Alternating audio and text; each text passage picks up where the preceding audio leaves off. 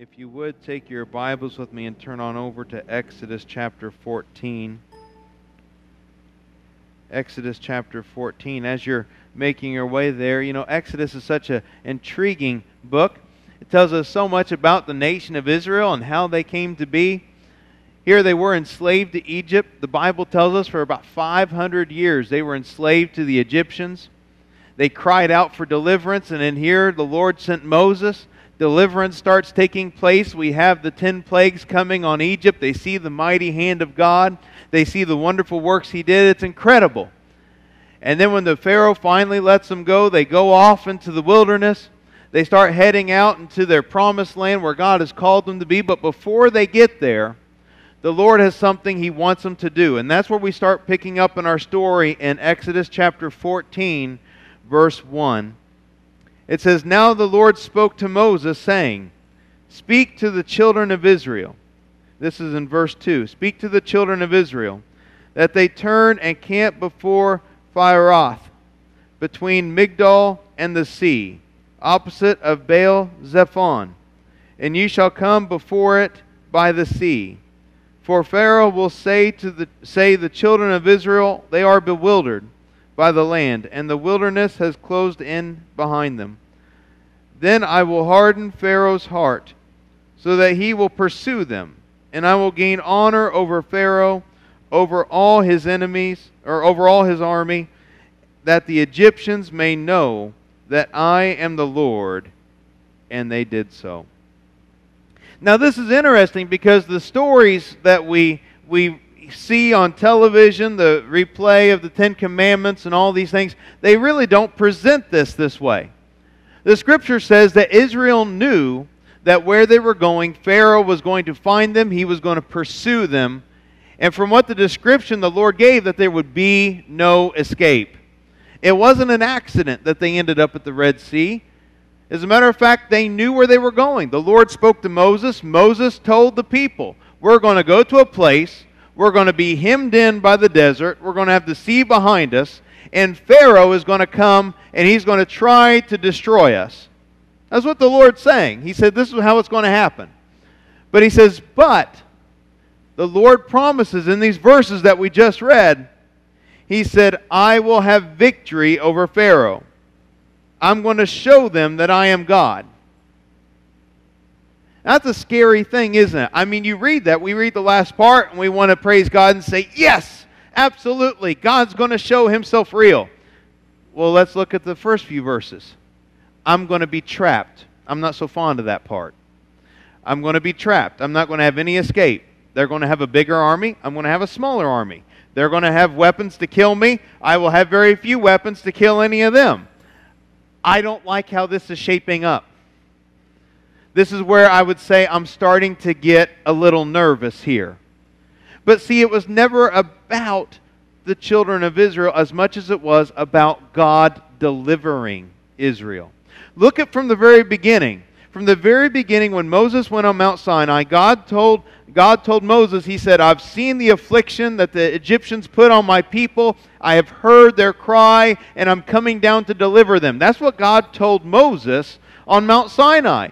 When Moses goes into Egypt, it's God who sends the 10 plagues. Not Moses, it's God that sends the 10 plagues into Egypt. It's God that continued to do the miracles that set the Israelites free. It's God that delivered them and led them through the wilderness. And now God says, I'm going to do it one more time. I'm going to show myself real, and I'm going to destroy the Egyptians. But He's going to do it in His way. See, this is why we're children of faith, because we have to trust that God's going to do it His way, and that His way is better than mine. I have a certain way that I like to do it. I want to lay it out in a certain order. I want to. Sometimes in my flesh, I want to look at God and say, "No, Lord, I know You've got Your plan, but I think I got a pretty good one right here. I've got it all laid out. I've got it all laid out. I got my blueprints. I got everything laid out. I know exactly how this is going to work." And God looks at me like I'm a 5-year-old boy and says, "Oh, that's great. Daddy will take care of it." Like, well, no, I have a good plan. It's a solid plan. I have it. I've thought it out. And God says, no, you're going to trap yourself in the desert, and I'll be there and take care of you. It's all good. How is this good? This is not good. You look at this in the book of Exodus, and to every man's standard, it's not good.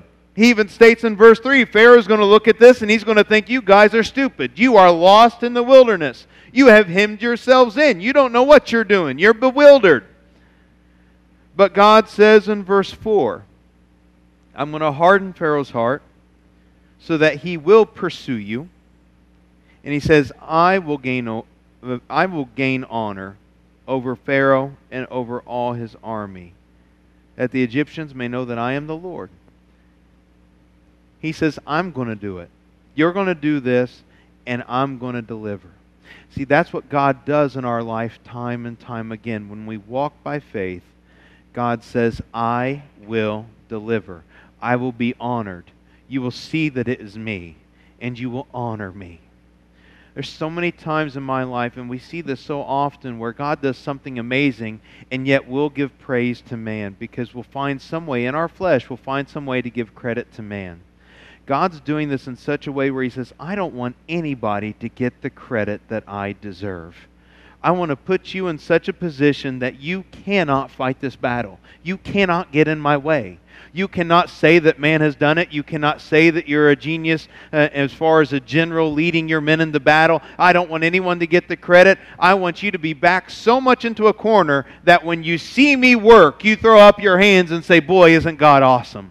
And He says, I'm going to do this, and when I'm done, your enemies will no longer be able to pursue you. You will not see anybody chasing you down in this new land I'm bringing you to. You will not have to look back and say, Pharaoh's going to find us. He says, I'm going to wipe them all out before you for my glory and my honor. He says, I'm going to do it. The Hebrews prayed for years, deliver us. When they left Egypt, they said, we're delivered. God looks at them, He says, I'm not done yet. I'm not done yet. There's more I'm going to do. God looks at each and every one of us today and He says, all that I've done for you today, I'm not done yet. I've got more I'm going to do for you. You may feel backed in a corner. You may feel like everything's falling apart, but you walk by faith and God's going to look at you and say, I'm not done with you yet. Because the Scripture states that God's promises for you, they are good. They are to prosper you. They are to give you a future. They are to give you a hope. This is what God promises. He's not done yet. You may be like the children of Israel. You may feel as though God has put you in a no-win scenario, but He's done it for His glory. All He's asking for you and I today is to continue to have faith in Him and do what God has called us to do all along. As a matter of fact, when we continue in Scripture, hold your place here. In Exodus 14, we're coming back, but take your Bibles and go to Ephesians chapter 6. Go ahead and turn there with me. Ephesians chapter 6. If you do not know this chapter, I encourage you to get very familiar with it. There is so much here that we're not going to cover today, but it's important for your walk. In Ephesians chapter 6, verses 10 and 11, this is the challenge that God gives to each and every one of us as believers. It says, finally, my brethren, be strong in the Lord and in the power of His might. Put on the whole armor of God, that you may be able to stand against the wiles of the devil. This is how this chapter starts, and it plays right into what we were just reading in Exodus 14. He tells us, first and foremost, be strong in the Lord. That's one of the biggest challenges the church fights today. One of the biggest challenges. We are not strong in our faith. We know a couple Bible verses. We know a couple here and there. We're familiar with them, and we want to say, I'm good. Do I drive my car when only 2 tires are in good shape? Do I drive my car when only 1 cylinder is firing properly? No. The whole car has to work, or I don't trust it to get me there. As a Christian, how can I trust that I'm going to be strong enough if I'm not firing on all cylinders? It tells us right here in verse 1, it says, be strong in the Lord and in the power of His might. That means I need to dedicate myself to learning the promises of God, learning the Scriptures of God, learning the good things He has in store for me. I need to be building myself up a spiritual priesthood inside of myself that I can stand against those tricks of the devil. And they are tricks. They are absolutely tricks of the devil. You may say, Pastor, well, what are some tricks? I'll tell you right now, the devil will make things look good. He will make things look good. He will make rebellion taste sweet. He will make it look so good to get you away from God. Imagine what would have happened to Israel had they not obeyed the voice of God and gone where God told them to go. If that had happened, they may have never gotten out of Egypt. If that had happened, Pharaoh may have pursued them years later and it would have been far worse than what it is at this point. You see, for each and every one of us, God asks us, He says, I'm going to put you in some difficult situations for me to get the glory. But He doesn't want you to be afraid. He doesn't want fear to have the victory. He doesn't want you to be overcome. So He tells us right in here His Word. He says, be strong in me. Know the Word of God. Have a prayer life. Build up that person of faith. Be strong in the Lord. And know that in the power of His might, you're going to get the victory. Look at the next verse. Look at the very next verse here in Ephesians 6:2. He tells us, he says, not in verse 2, but verse 11. He says, put on the whole armor of God, that you may be able to stand against the wiles of the devil. He doesn't say just put on part of it. He says put on all of it. Because the devil looks for a weak spot. He looks for it. He looks for the weak spot. I remember years ago when I used to think running wasn't a sin and I would play sports. I loved to play. That was a joke, kind of a bad one, but it was a joke. But years ago when I played softball, I used to always watch and see who the weak player was out in the field. I'm sure no one else ever did that. I'd watch to see where the weak player was, and that's exactly where I was going to hit the ball. Because they're a weak player. I can hit the ball, I can get it right past them, and I can get on base. What does Satan look for each and every one of us? The weak spot. He looks to see where he can hit you, where he can get you to doubt God. He looks to see where you're going to fall, most likely fall, and that's exactly where he aims for. And God knows this, and He tells us, I want you to be strong in me, I want you to be strong in faith, and I want you to put on the entire armor of God. I want you to put it all on. Because when that devil comes at you, it's going to be hard to stand. And I'm telling you what, it is hard to stand when he comes full force at you. Imagine back again in this story in the Exodus right here. You've got children with you. Sometimes we forget the dynamic. You had a whole nation of people. You have children. You have babies. You have wives. You have husbands. You have your whole family with you, and you see a man intent on killing you with over 600 chariots coming right down on you, and you have no escape. That is a test of faith that I hope I never have to endure. That's a hard one. And God says, I know it's going to be hard. That's why you need to be putting on the whole armor of God as Christians. God will keep His word. God will keep His promise. But why do we make ourselves suffer with fear and doubt when God tells us that we can arm ourselves up so it doesn't overwhelm us? He says, put on the whole armor of God so that when the test comes, you'll be able to stand. Go back to Exodus 14 for a minute. I want to take you on over to verse 10 because this is important. When you're looking at these verses, we're seeing real people and how real people handle these terrible situations. Exodus 14 verse 10. It says, and when Pharaoh drew near, the children of Israel lifted up their eyes, and behold, the Egyptians marched after them. So they were very afraid. And the children of Israel cried out to the Lord. And they said to Moses, because there were no graves in Egypt, have you taken us away to die in the wilderness? Why have you dealt so with us to bring us up out of Egypt? Is it not the word that we told you in Egypt, saying, leave us alone, that we may serve the Egyptians? For it would have been better for us to serve the Egyptians than that we should die in the wilderness. And Moses said to the people, do not be afraid.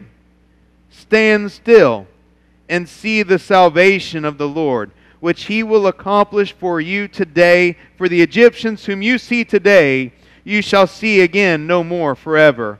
Then the Lord will fight for you, and you shall hold your peace. First of all, I want to point out that what God told Moses back in the beginning of the chapter is the very same thing that's happening right now. God told him, you're going to go to this place and Pharaoh's going to come down on you. Moses went to this place. Pharaoh did exactly what God said he would do. He came down on him. The mere fact that they are in this is evidence that God is in control because God said it was going to happen. Now Moses He's telling the people, he's looking at the Lord, he's saying, trust in the Lord, he's going to deliver us. But look who the people are looking to. They're not calling out to God. They're not saying, God, why did you bring us out here? They're looking at Moses. This is what happens. When you get your eyes on man, fear starts to take over. Fear starts to take over and consume. And when fear starts consuming you, all of a sudden you start lashing out at everybody and everything until there is nothing left. It's a wild animal, is exactly what it is. You ever trap a wild animal before? Whoo! I have. You talk about a wild ride. That thing's biting at everything, including itself. It has no idea what's going on. All it knows is it wants out. And now you're looking at the Israelites. What are they doing? They're like wild animals. They are lashing out at everybody and everything, but they never look up at God. They never look to God. You can read these verses 1,000 times over. You will not see one place right here in these few verses we read where the Israelites turned to God when Pharaoh was bearing down on them. Not one time. Every one of them turned to man. Every one of them turned to Moses. This is part of our problem. We want to put our trust in a man rather than put our trust in God. We would rather trust in man's ability rather than put on the armor of God. We would rather lean on somebody else's faith than try to build up our own faith. God says, no, no, no, no, no. My relationship with you is personal. If you want to be able to stand, you've got to build up a relationship with Jesus Christ. If you want to see God move in your life, you've got to make God a priority in your life. You can't lean on the coattails of someone else. You can't look at the pastor and say, that's your job. My job is to share the truth with you. Your job is to take that truth and do something with it. Build a home that's going to last in the storm. When you read these scriptures, it is evidence of how important it is to have a relationship with God Almighty. Because Moses, when all this is happening, and he's target numero uno, you better believe Pharaoh, when he's looking for him, he's looking for Moses. And Moses is the only one that just says, stand still. Don't try to run away. God already said this was going to happen. Stand still and see the salvation of God. God didn't tell Moses he was going to do anything yet. All he said was that the Israelites were going to get the victory. And to Moses, that was enough. He says, I'll stand here and I'll watch. He had a relationship with God. Church, with everything our country and our families go through today, if you don't have a relationship with God, you're in for a wild ride that you're not going to like very much. You have to have a relationship with God, a personal one. You can't lean on the church and say, you carry my faith for me. It doesn't work that way. You can't lean on a pastor or a parent. It's about your faith in God. And when you read this example, when you read this story, it is an example of exactly that. God had shown himself faithful so many times up to this point. He'd given the Israelites so many different signs to show that he is God. He has showed them over 10 times the plagues that came over Egypt. They could rest in Goshen. Not one plague hit Goshen where the Israelites rested. They all went on over to Egypt, every single one of them. And they watched as God poured out his wrath until they were delivered after 500 years of slavery. God showed that he was faithful. And now here, they are hemmed in. There's nowhere to go. God has told them already before this happened. He said, you're going to be in an impossible situation, but don't worry. I've got this under control. And fear came in like a flood, and they started crying out, lashing out at Moses, saying, we should have been left as slaves. We should have never been given the victory. You should have never brought us out here. Notice how fear was so quick to give up the victory they had already been given. Just the other day, my wife and I, we took the kids up to the state fair. We went to Indy. And while we were up there, Miranda looked at me. She goes, let's go by our house where we lived in Indy. Let's go by it and see it. So we did. We lived in a very high crime area. We lived in a very poor area, right by 465. And we went by there and we drove by the house, and I stopped for a minute. I looked, and I smiled, and I looked at Miranda. I said, it's so easy to forget what all God has done, isn't it? I said, it's so easy to forget. We get caught up in so many things about life. We get caught up on so many day-to-day trials and adversities. It's easy to forget how far God really brings us. It's incredible when you look back, isn't it? Each one of us can look back at really low points of our life. And when you do, you're going to start asking the question, how did I get from over here to over here? It happens and you don't even realize it's happening. God just blesses and He just pours it out and He says, look at what I can do. And to Israel, if they stopped for a moment, they could look back and say, my father's generation, my grandfather's generation never knew freedom. And here we are today. But yet, in this moment, and it's so human, it's such human nature, in this moment, they look at Pharaoh and they say, we're willing to go back into slavery. So easy to forget. Easy to forget how they got their freedom, and how easy it is to forget how precious it really is. We just let it all go by. And yet God in the meantime is looking right at us and He says, I've got more for you. I've got more for you. He says, I didn't want to just bring you out of Egypt. I want to destroy your enemies so you never have to worry again. And I want to give you a memorial to give to your children and your grandchildren and your great-grandchildren and your great-great-grandchildren of how great God is. Look at what God does in this story. He did something that now, 4,000 or 5,000 years ago, we still talk about it today. And we still say today, look what God can do. But boy, it was hard for the people going through it. It was hard going through it, but it produced something so incredible. We go on through and we continue to look at this in 1 Peter. Go ahead and turn there. You don't need to hold your place, but go ahead and turn to 1 Peter chapter 5. 1 Peter chapter 5. It's incredible what God does. Just incredible. 1 Peter chapter 5, starting in verse 6. It says, therefore humble yourselves under the mighty hand of God, that He may exalt you in due time, casting all your care upon Him, for He cares for you. Let's pause right there for a moment. God says be humble under the mighty hand of God, because why? He cares for you. He cares for you. He doesn't overlook you. He's not ignoring you. He's not looking past you. He's looking at you. He says, I care for you.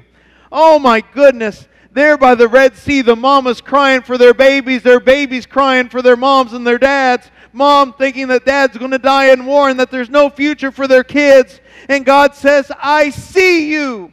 And what I do today is to secure a future for you. Trust me. I've got this thing covered. And God parts the Red Sea. He says, that's the God you serve.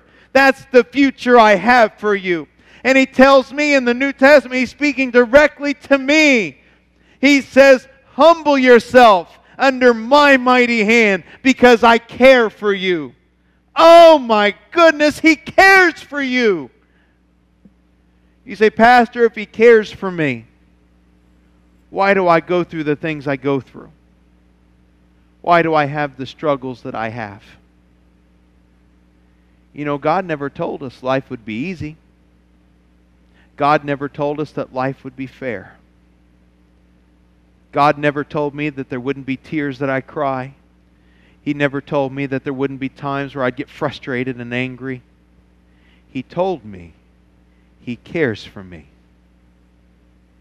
My dad has done the same thing for me, and so has my mom all my life. When I was a child and I did something wrong, I got punished. But I still knew Dad cares for me. When Dad had to tell me no when there was something I wanted, I still knew my mom and my dad, they care for me.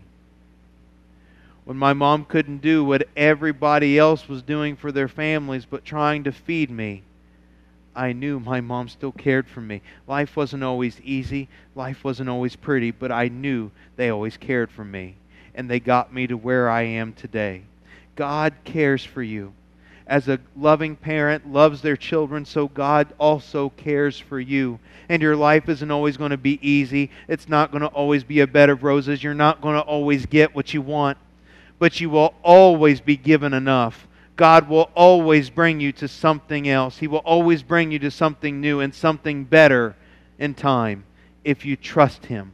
And that's how these scriptures start right here. It's God telling us that if we submit to God, if we rest in Him, if we live for Him, if I make Him a priority, there are better things waiting for me as I go forward. There's something better waiting as I go forward. Church, sometimes we suffer not because God wants us to suffer, but because I refuse to submit. I refuse to submit and humble myself under God's mighty hand. And that's the first thing the Scripture says. That's the first thing God tried to teach Israel. You have to submit to God. I have talked to so many people over so many things, and we rob ourselves of so many blessings because we ignore one area of Scripture. We ignore it. We just pitch it, and we say, I'm not going to do that. And then we come back later and say, why doesn't God bless me? It might have something to do with the fact that you're ignoring what God said to do. And I'm not pointing fingers, but I'm saying when you don't obey God, don't expect the blessings of God to follow. Don't expect it. You say, that's not fair. How can you say God's loving? Well, it's quite simple. When I disobeyed my dad, He didn't give me what I wanted. No! My dad warmed me up. I know that's not politically correct anymore, but buddy, he did. He warmed me up. I think the world would be a better place if that happened a little more. And my dad would tell me, he said, son, I love you, but you can't do this. I don't think God tells us anything different, do you? I think when I get out of line with God, He gets on me. He warms me up and He says, you can't do this. I've made you for something better. Israel found this out time and time and time again. God was always there to punish, but God was always there ready to forgive if Israel called out. But Israel did not get the blessing until they started being submissive under the mighty hand of God. And you look here in the Scripture and it tells you and me the same thing. We have to humble ourselves under the mighty hand of God, and He will exalt us. He will bless us in due time because He cares for us. Look at verse 8. It says, be sober, be vigilant, because your adversary, the devil, walks about like a roaring lion, seeking whom he may devour. Resist him, steadfast in the faith, knowing that the same sufferings are experienced by your brotherhood in the world. But may the God of all grace, who called us by His eternal glory, by Christ Jesus, after you have suffered a while, perfect, establish, strengthen, and settle you. I remember my wife and I, when we finally were able to move out of our house in Indy, we found a little house in the country. And boy, it looked good. It looked great. Bought it as is, beautiful little home. And it wasn't until we lived there for a little while we found out nothing worked. Nothing worked. I remember I was back in the living room. Miranda was in the kitchen. She was running the water, and she heard the water pouring out. And she looked at me. She said, it's dumping out somewhere. I said, I don't see where. I said, I'm looking under the sink. I don't see it anywhere. There's no water on the floor. I'm looking all around the counters. It's dry. I don't see any water. And then I walked into the laundry room. That's where the water was going. It was all dumping out in the laundry room. So I open it up. Pipes all stopped up, full of junk. And I thought, man, that's not good. And I went and I got an auger, and I'm trying to aug it out, and it won't come out. That thing's packed in there like cement. I actually got the auger stuck. I had trouble getting the auger out. Thought that's not going to work. So I went to the store. And I bought this stuff. It was like an acid that you can pour in there and eat it out. And I thought that'll work. So I put it on down in there. And I waited a while. Didn't do anything. Thought, boy, that's no good. Put a little more in there. It's not good. I looked at the back. It said, don't exceed more than 4 teaspoons. I just put 4 in there. It didn't make a dent. And went down into concrete. I thought, I'm not going to jackhammer up the floor. That's going to be a mess. So I thought, what am I going to do? I looked at Maureen. I said, hey, honey. I said, say a prayer for me. She goes, what are you going to do? I dumped half the bottle down in there. I was like, well, forget this. I dumped half the thing down in there. That thing smoked like sin. It filled up the whole house. Oh, it reeked. Cleaned out the pipe. I don't think it existed anymore. I think it was just molded down in there. After the pipe was fixed, and I thought, okay, that's good. Started having an electricity issue. Had to rewire the whole house. Took me 6 months. We wired that thing top to bottom. Ductwork was no good. Had to do that. I tell everyone that house, I spent more time over it or under it than I did in it. Everything had to be done. And I get down there, spend 8 hours under the house trying to run ductwork and do everything. And I think, Lord, what are you doing to me? You brought me out here. You got me out of the city, and all I have is trouble. What are you doing? He tells me, he says, submit to me. In due time, I will exalt you. I'm down there under the house with the spiders and the snakes. I'm saying, Lord, could your clock just speed up just a little bit? I mean, I'm doing my part. Just speed it up just a little bit. Get going. My wife and I, we were looking to move at one point. We wanted to really get going. We wanted God to really move, and we're looking for another house by this point. We looked for over a year. Could not find anything. God just wasn't in it. We couldn't find a thing. We're both frustrated, saying, God, why? God, why? We're obeying you. We're trusting you. God, why isn't this working? Scripture comes back to mind. We keep going. More problems arise at the house. I'm fixing more problems. And God, in all this, was doing something. I didn't know what He was doing, but He was doing something, and I trusted Him, and I knew it. You see, when you look at these verses right here, it never says, not one time does it say that things are going to be easy. But it tells me, especially in verse 8, He says, I want you to be sober. I want your mind to be on Scripture. I want you to be vigilant, because discouragement, the devil, the things of the devil, they're walking about like a roaring lion, seeking who they're going to devour. I have all these opportunities to let anything and everything get my eyes off of Christ. And I've got to be vigilant to keep them on Him. In all this, God was preparing a way for us to come here. I didn't know it. I was looking to stay up there. I had no intention of moving. But God was looking to bring us here. I had no idea what was going on. And I was getting mad and I was getting discouraged. But I had to keep trusting God. I know Him. And that's something I kept saying to myself. I know Him.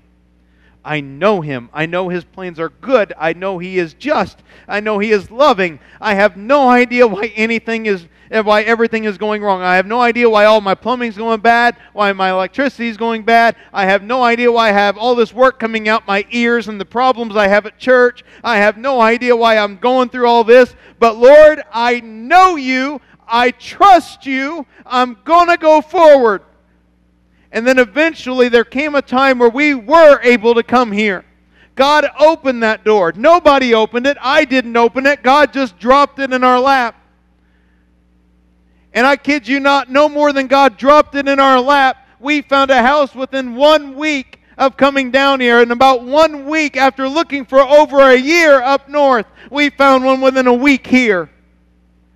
And God just boom, boom, boom, just started dropping everything in our lap. And that's where you start looking at Scripture. You say, God, I'm starting to get it now. I'm starting to understand.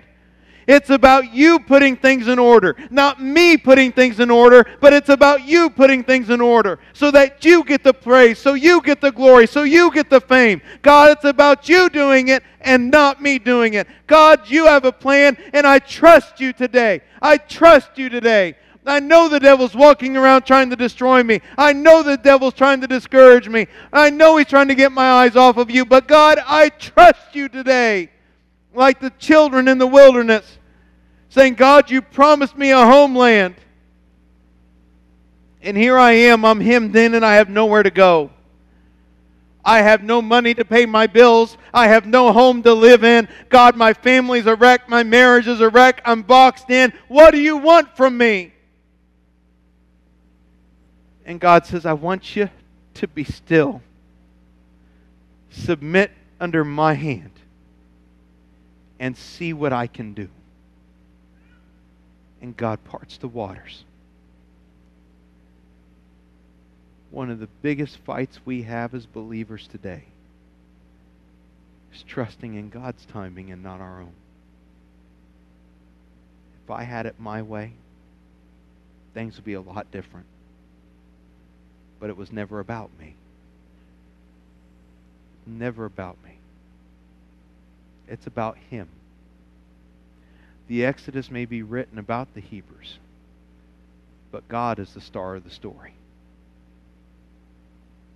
God's the one that always proved faithful, not Israel. God was the one that always proved faithful. We see Moses, a man of God, how he was able to stand when no one else was able to stand because he learned to trust God. And that's the challenge for the Israelites, and that's your challenge and my challenge today. Trust Him when there's no reason to trust Him. Just sit back and say, I know who He is. It's going to be okay. That's our promise, church. That's our promise. As the music comes forward and we prepare for our altar call, over the years, I've seen God's Word tested and tried more times than I could possibly count. And every time it has been proven true. Every time. People will ask you every once in a while, they'll tell you, say, give me some evidence. Show me.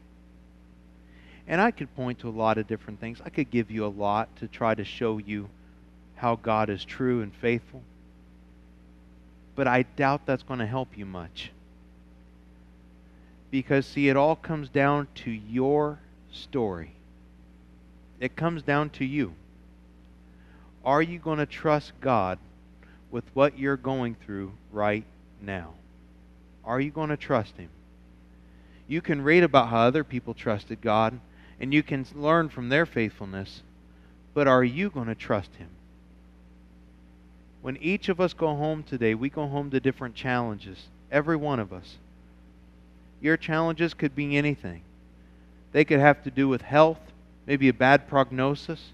It could be unruly children or problems in the home. It could be marriage. It could be bills. It could be anything. Something I didn't even mention. It could be anything. And the question that remains is, are you going to trust in the Lord? Are you going to give it to Him today and walk in victory? Nobody can make that decision for you. Nobody can force your hand and say, you're going to do this. That's your choice. That's a loving God letting you make that choice. And I can promise you today, though it may not be easy, I can promise you that God will always be faithful. God will never leave you. He will never forsake you. In all the things my wife and I has been through, and we've been through some real trials, God has never once failed us in any way, shape, or form. He's not shown up exactly when we thought He should, but His timing has always been perfect. And it will never change. God wants to do the same and more for each and every one of you here. The Bible describes you as a Christian believer. You are a chosen generation, a holy people, a holy nation, set apart for His own good works. That's what God thinks of you today. That's what God thinks of you. Now, you may sit back and you may make the argument, Pastor, you don't know me. You don't know the things I've done. You don't know the things I've said. You don't even know what I'm thinking right now. I don't. I don't need to. I have no need to know any of those things. What I know is that God made you. When you were still in your mother's womb, God formed you with His own hands. And He formed you with a purpose. And He formed you with a plan. And it's a good plan according to Scripture. Nothing you've done has changed that. Nothing. If it had, you would not be here today. The only question that remains is, will you accept the gift of God Almighty and the plan that He has for your life? Granted, you may feel like the Israelites. There have been many times I've felt just like them. And I want to look up at God and say, God, why? Why? But in the end, God always looks at me and says the same thing every time. Do you trust me? Let me ask you, do you trust Him? You won't be disappointed. Whatever needs you have, whatever prayer you need to pray, for anything God has laid on your heart, if you've never asked Jesus Christ to be your personal Lord and Savior, and you want to ask Him to come into your heart today, you can do that. If you're someone you just want to be sure, you just want to know with certainty where you stand with God, then this altar is open for you. For any prayer you need to pray, for any need you have, I invite you this morning. This altar is open.